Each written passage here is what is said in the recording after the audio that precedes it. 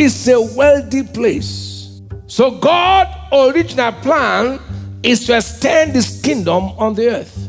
The kingdom you and I belong to knows no poverty. Are you hearing what I'm saying? Poverty is not in his kingdom. God speaking said, the silver is mine and the gold is mine, said the Lord of hosts. Haggai 2:8. He said the silver and gold, they are mine. They are not, devil is not the owner of them. Satan does not own them. So here. So we are supposed to reflect heaven on earth. If you can't manage 100 naira, you will never go to 500. If you can't manage 500, God will not promote you to 1,000.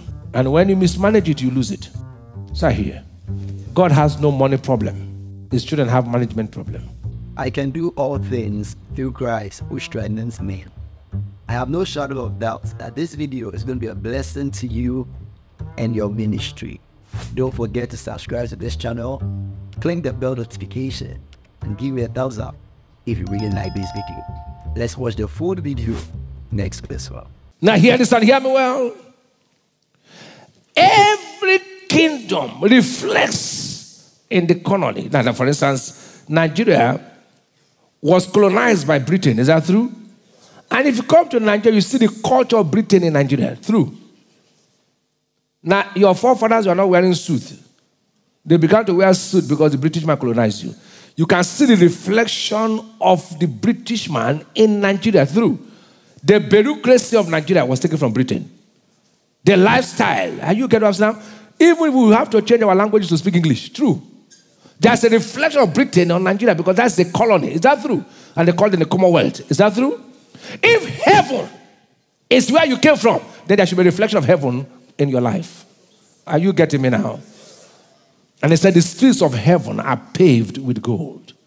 Are paved what? So there's no poverty in heaven. Poverty is an anathema in heaven. Now let me say this to you to humble you. If you don't want to prosper, they are not ready for heaven. Because it said the streets of heaven. Don't be holier than God. So if you say, I don't like to be rich, I don't like to be wealthy, then you are saying, I don't like to go to heaven. Because your heaven where you're coming from, your country where you're coming from, there's no poverty. Yes, you are born in Ghana, you are born in Nigeria, but your true citizenship is in heaven. Are you getting what I'm talking about? And that place does not know poverty. This is the last day you go through hardship. You know, your mentality will define your level of dignity. If you think that you don't come from heaven, then you suffer here. I am from heaven. Where are you from? Say the place I come from. There's no poverty. He said the earth is the laws and the fullness thereof. So your father is the owner of everything. Psalm 24 verse 1. And if God, your father, is the owner, then the children of the devil cannot be the first to... Now, listen carefully, even in the natural. If you have children and your children say, we're hungry, do you give your neighbor's children first or your children? So if God is your father, then you should be the one who should get the blessings first. True? Glory to God. Wealth in the kingdom is primarily for the accomplishment of his purpose on the earth. The reason God gives wealth is to accomplish his purpose. Accomplish what? If that is not known, abuse is inevitable. In Deuteronomy chapter 8 and verse 18, it said, but thou shalt remember the Lord thy God, for it is he that giveth thee power to get wealth. Understand what it says? God said, I will empower you. This I will give you money. He said, but I will empower you. I will endow you with my ability to produce. Are you getting what God is saying here? Power means dynamics in the Greek word. He said, I will give you my divine ability. I will give you my divine endowment to get wealth, that he may establish his covenant, which is sworn to thy fathers, as it is this day. Power is the ability or skill to establish his purpose. Let me ask you this question. When wealth comes, first thing you should think about is, what do I do with it? If you don't think that first, you may think money when it comes is for yourself first. You know what Jesus said in Matthew chapter 6 and verse 24? Then I'll read 31 to 33. He said, no man can serve two masters. That means Jesus said Satan is not the problem. Satan is not the what? Listen. God said there are only two masters competing for everybody, not the devil. He said, for either he will hate the one and love the other, or else he will hold on to the one and despise the other. You cannot serve God and mammon. That mammon is money. God said there are only two things that compete for me to serve. Either you serve me or you serve God. You serve money. Listen, people who go to call don't like the devil. It's money they went for. He said, you either serve me, serve the money. So here. He said, there are only two things competing for you. Either me, God, or money. So here. It's a no neutral ground. You either serve me or you serve money. No, money is the only thing people hold like this. Everything can be exposed if you watch humanity. Money is the only thing they put inside purse. That's how man. Person can put their gold on the table. Have you said, put money inside purse? No one is saying, I own it. Nobody should touch it. Nobody puts anything inside purse except money. True? To tell you how man values money. That's the only thing they say, that shall not see inside my purse. Now hear this and hear me well. In verse 31, therefore take no thought, saying, what shall we eat?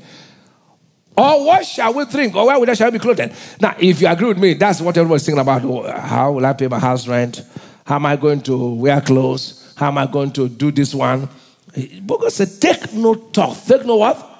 That's a paradox. And that's what, even your prayer request now, that's what is on the request. God said, take no thought for school fees. That's strange. That's what? Take no thought for the house rent. Is that not strange? But you agree with me, that's what you're taking thought for. True? For after these things, do the Gentiles, those who don't know Christ, this is what they pursue. That's what they pursue. For your heavenly Father knoweth that you have needs of these things. Say, I know you need good cars. Don't pretend. I know you need it. I know you need good houses. I know you need money. God said, let me be very raw. He said, I know you need it. Don't say you don't need it. You need it. But he said, but change your mentality and perspective to seek me first. Don't put your need in front of me. Don't allow your need cover you and blind you. Put me first. Put my kingdom first. The kingdom where you came from, where there's no poverty, put it first. And all these things that the world is pursuing shall be added unto you. Shout a better hallelujah. Hallelujah. Shout a loud hallelujah. Hallelujah. Shout a better hallelujah. Hallelujah. He said, put me what? First, and see if I will not put this into you. May God add them to you in the name of Jesus. Amen. Now, when the first man, Adam, was created in the Garden of Eden, there was no day Adam prayed for wealth. Adam was stupendously wealthy. He did not build swimming pool. He had pools all over. Adam did not want to say, in Jesus' name, I need breakthrough. He was inside breakthrough.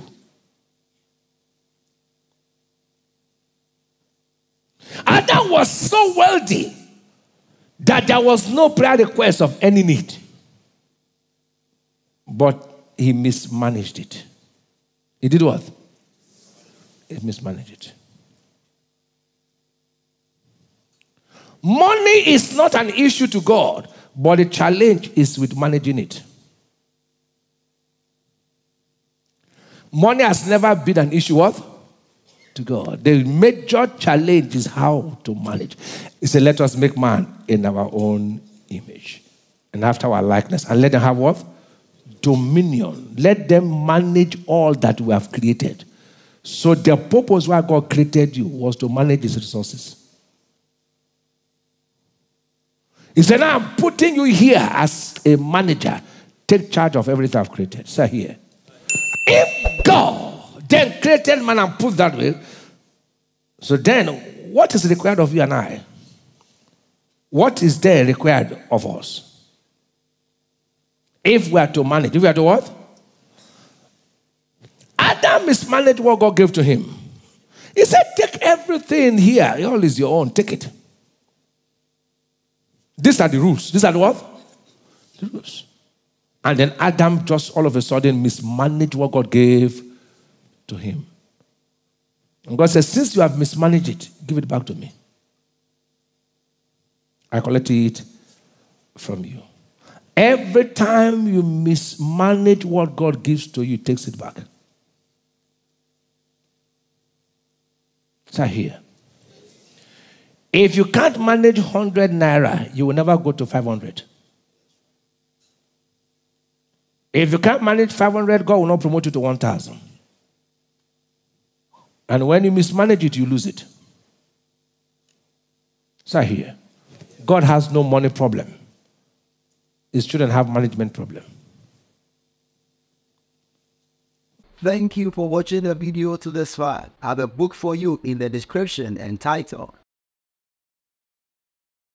Get this book from Amazon or send a free donation to the number on the screen, and I'll forward a soft copy to you wherever you find yourself. Always remember, winners never quit, and quitters never win. Yes, you can.